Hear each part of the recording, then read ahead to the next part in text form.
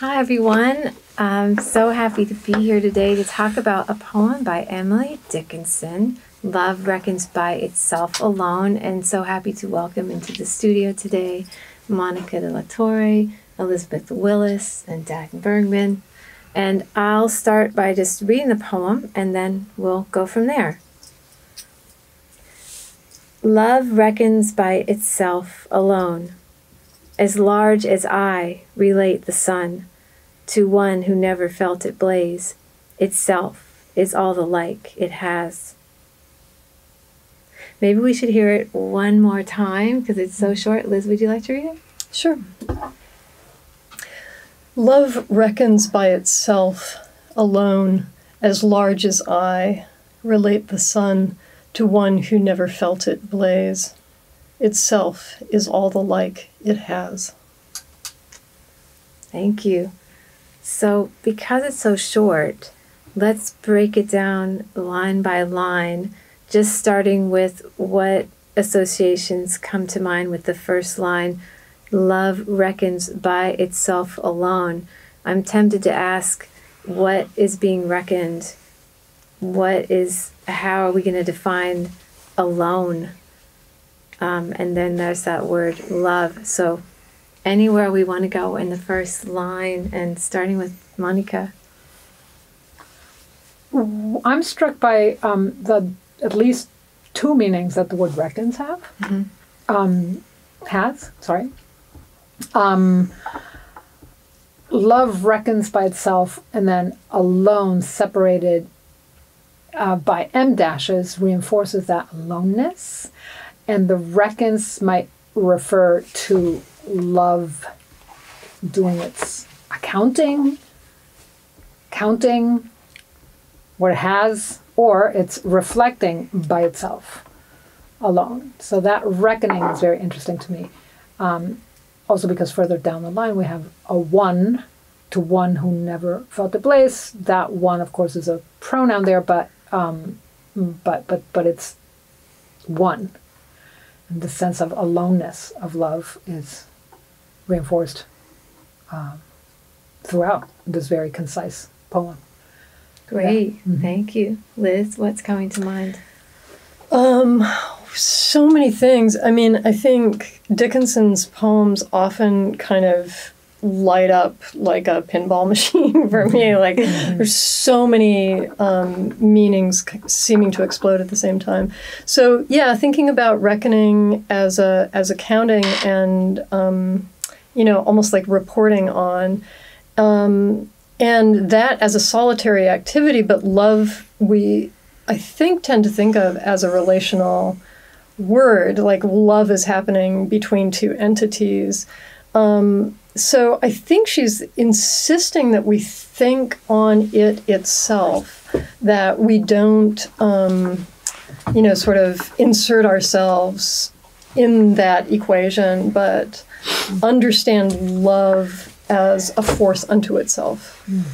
Interesting. Dan, do you have something you want to say about the first line? Dan says, the line says that there's no comparison possible, and yet poetry thrives by comparing things to each other. Yeah. Holding those two opposites. I love that. I'm thinking about love as a subject or love as a character, actively reckoning. If love is a subject, there's just so many different ways to encounter that relationship between love and reckons. Even those two words alone, I could just talk for now. We could imagine what's happening there. But let's go on to as large as I relate the sun. So the one question I have is regarding the quotation marks in that line. And another question is the relationship between the two parts of the line separated by the M dash there. So Dan, do you have a thought about that? Either thing? Yes.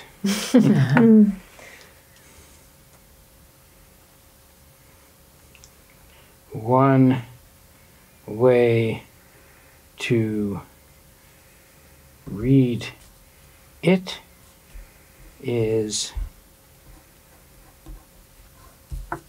that the poet has never been in love before, and asks what it's like, and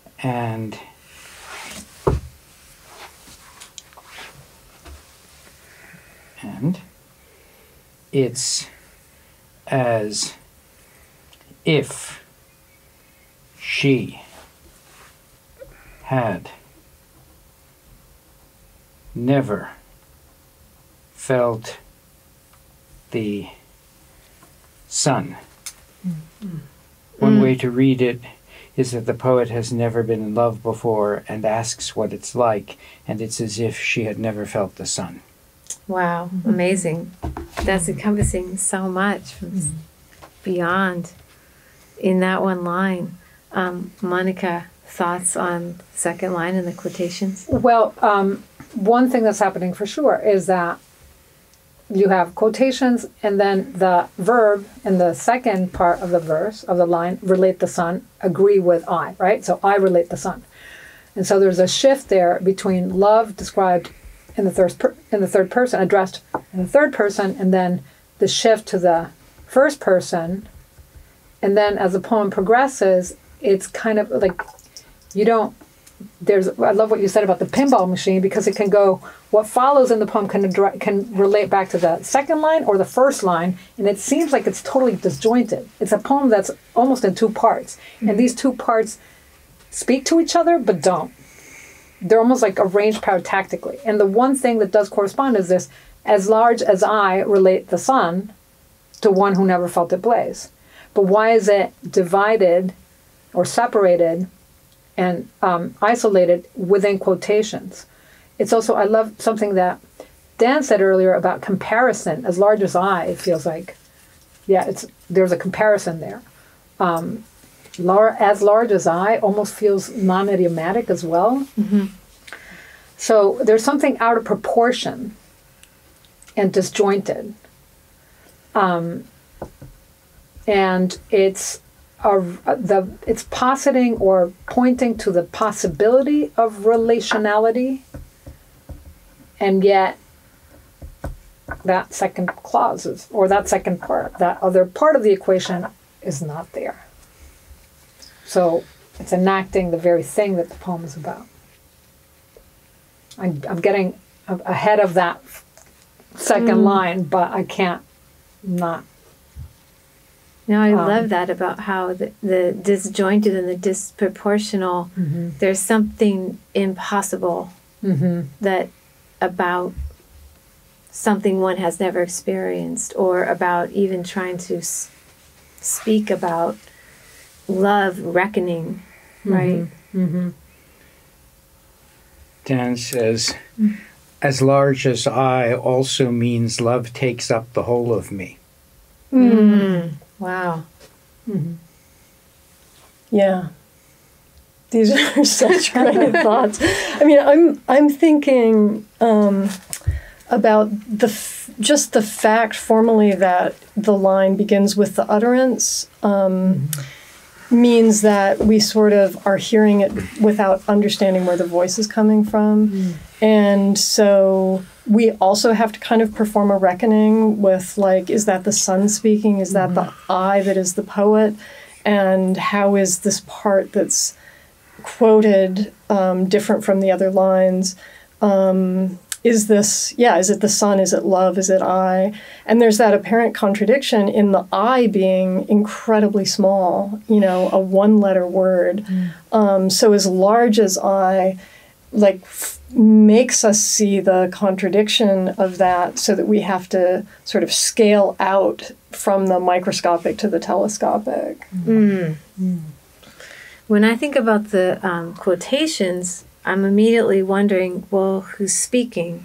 So how many speakers are in the poem? So one way is to imagine the poet as a speaker, but I'm also curious how else that might be read. If you know, how many characters? Is love a character? Is the speaker of the poem another character? And then this disjunction between, so we start with love reckons by itself alone. That sounds clear. It sounds declarative, and we think what might follow from a different kind of a poet is then an explanation of how love reckons by itself. But that's the only part that is clear, and then it keeps disintegrating or moving in multiple directions at the same time. As large as I, and then that word relate is really, I have a big question mark about that word relate, because again, it seems incongruent deliberately. As large as I relate the sun, and then it's like the pinball machine metaphor is really, I never imagined Emily Dickinson playing pinball, but now I am, and I'm really, bing, bing. I really like that. Dan has something to say?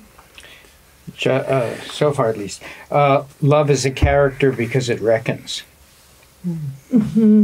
So back to that word reckons, like what, so one idea is that the reckoning of a speaker of a poem who's maybe never been in love. But are there more thoughts on back to the word reckon? Love reckons by itself alone. Well, I think of reckoning as also a way of thinking about proportion as well as accumulation. And, you know, again, I'm kind of was struck by what Dan said about how love is this force that completely overwhelms the self. And so thinking that it's, you know, with this tiny, I mean, even if you look typographically at the space that an I takes up, there's no letter that takes up less space than an I. And yet it stands in for this vast interiority, this vast interior of sort of overwhelming emotion, or the potential for overwhelming emotion. So another way to read it would be to know oneself love that can only happen in a state of inner reflection apart from what's happening outside. In other words, in order to know itself, love, or a person experiencing love or the absence of love can only make these decisions and reckonings and understandings alone. Or it could be love is in its own category. And there might be all kinds of complicated reasons why something is possibly going to work or not going to work. But when love is in the mix, none of those criteria matter really. Like love is it's its own reality. Beyond comparison. Yeah. Yeah. Right. Yeah. And then to be beyond comparison seems also to reinforce this idea of aloneness, right? You're like unmatched, peerless, matchless. Wow. No parallel, no companion to it, right? It's by itself. I keep thinking that I, love, and the sun might all be the same thing, right? Yeah. And that to me, the speaker of the poem is overwhelmed by love. And is facing this impossibility or the challenges of having to relate the sun to one who never felt it blaze. Well, if you've never felt it, these are just empty words. You can't. You're going to be just talking to yourself because there's no correspondence and dialogue between the listener and the speaker, and so.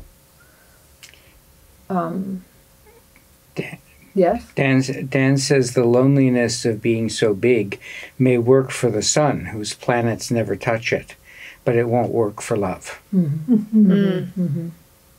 Yeah. Fantastic. Well, also thinking about the word touch in that is interesting because that touch, these things can touch each other through the mechanism of the poem that don't touch each other in space.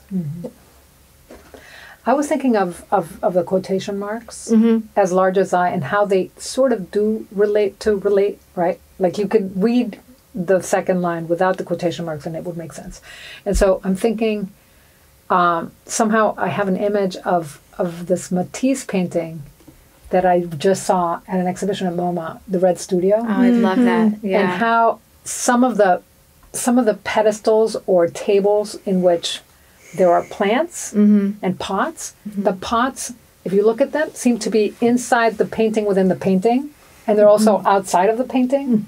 It's just this beautiful, like, space within a space within a space, this meta quality. And so to me, this as large as I seems to be doing that. It's like it relates to what's outside it and it doesn't. Because maybe largeness is a perception that can only come through the comparative process of establishing size through the relations with other things. But at the same time, as you've all been saying, it really does isolate the character, the speaker of this phrase. So it's both in relation and outside of relation. Just, I don't know. I'm repeating things that have been said. I think that's really useful, the image of the painting with the image in the painting in which something is embedded as a way to talk about meta poetry, like the different layers of the poem. Let's go on to the second two lines, which we talked about a little, but a little more closely, and then we'll get to final thoughts pretty quickly. To one who never felt the blaze, itself is all the like it has. So the idea that one who's never experienced love, that's beyond language, we can't put it into words. Anything else coming up for us in the last two lines? Liz? Well, I'm kind of again struck by the ways that the poem accepts and allows itself to dwell in contradiction, in the sense that it is in some ways about reaching for likeness as a way of relating something, like actually like telling it. And there's so much sonic likeness within it. We've got, it's about aloneness and singularity, but we've got alone and sun to one and blaze and has. So there are all these rhymes and slant rhymes that are, forms of likeness, at least within the sonic field of the poem. Great. Dan?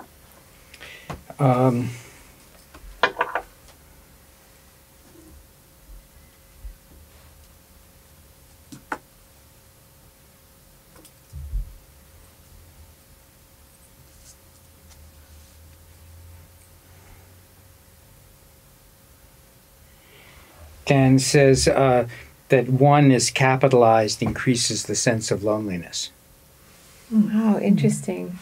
I want to know more about that. Maybe we can come back to that. If there's something, there's another layer to that, maybe in the final words. Dan also wrote another question for you.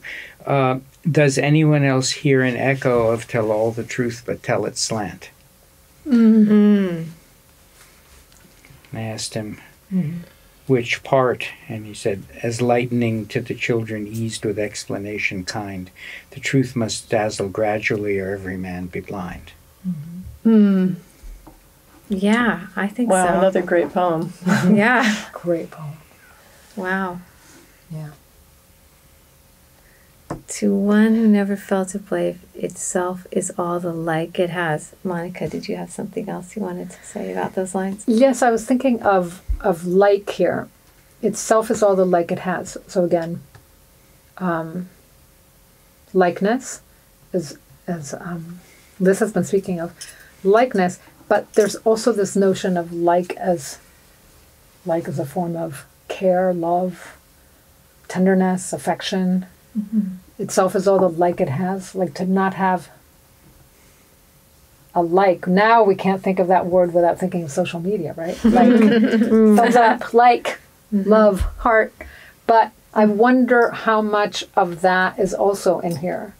That meaning of like. Itself is all the like it has.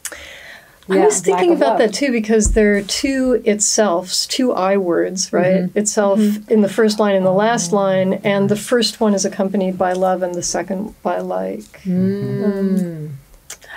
That is incredible. That's right. Yeah. Itself is the only like it has. Yeah. Itself in the first line of the poem. Incredible. Dan said something similar to you. He said, like is love light.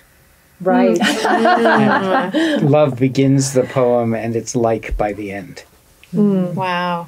Okay, let's go to final words. Mónica, are you ready? Any additional, anything you want to say about this poem?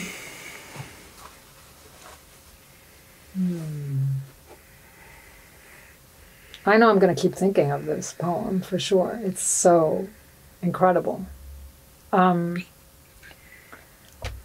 It's a poem that also seems maybe aware of a possible reader. There is this notion of relating to one who never felt it blaze, like the incommunicability that's built into the poem. Can the poem speak about something that the reader hasn't experienced?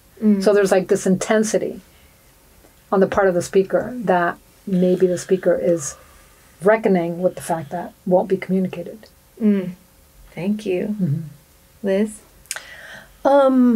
Well, I'm fascinated by the way that Dickinson uses units, both the phrase and the line and sort of the couplet in this case and the whole poem.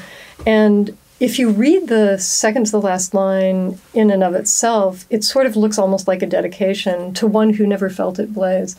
Almost as if the poem would be someone who has experienced love trying to describe it to someone, perhaps even the object of love, who has not felt it. That's like an invitation to poets to write the poem beginning to one who never felt it blaze. Great. Dan, final thought on this poem for now? I think it helps to read the poem as the poet's own experience. There is no one who has never felt the sun. Blind people have never seen it, but everyone has felt it. Wow. I love that. That's great. Thank you. My final word is, itself is all the like it has. It could have easily, the word love could have replaced like, and because it's like and not love, I'm thinking of like as in resemblances. So love only has its own resemblance, would be another way to read it. So thank you all for being here and talking about this poem. Thanks, Laynie.